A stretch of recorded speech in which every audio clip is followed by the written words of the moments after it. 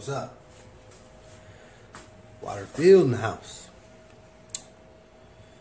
This is a little VR to my boy Reaper Militia. Open tag on what knife best defines me. That's a tricky one.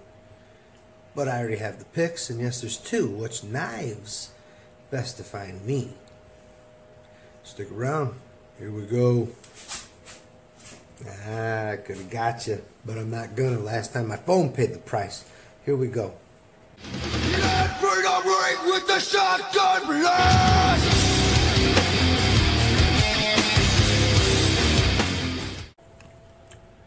Okay, knife number one would definitely be my Gerber Ghost Strike.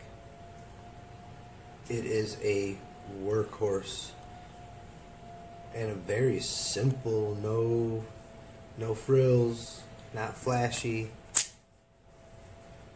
knife. Man, okay, sentimental value, yeah, my wife bought it for me. Probably the best knife I own in my collection and one of the smallest, but that's why I like it. Kind of like me, simple, doesn't need a lot. I thought you were going to say small. And back at it.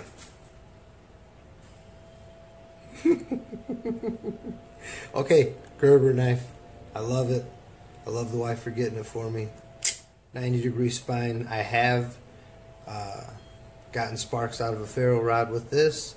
I have cut fat wood with this. I have cut small limbs with this. Paper, cardboard. You can carry it scout style. You can switch the clips around, go vertical. It's awesome. Knife number two. Bam. My M-Tech Ceramic.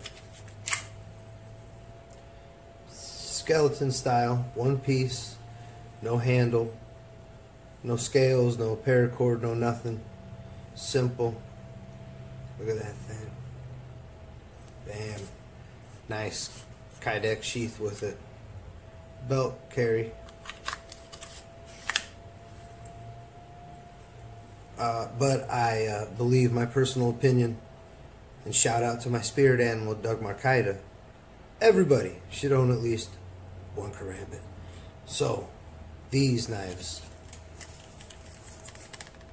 are what define me. Simple, small in scale, black on black, I love that, and multifunctional. You do a lot of damage and cut a lot of cardboard up with these. So, until next time, peace.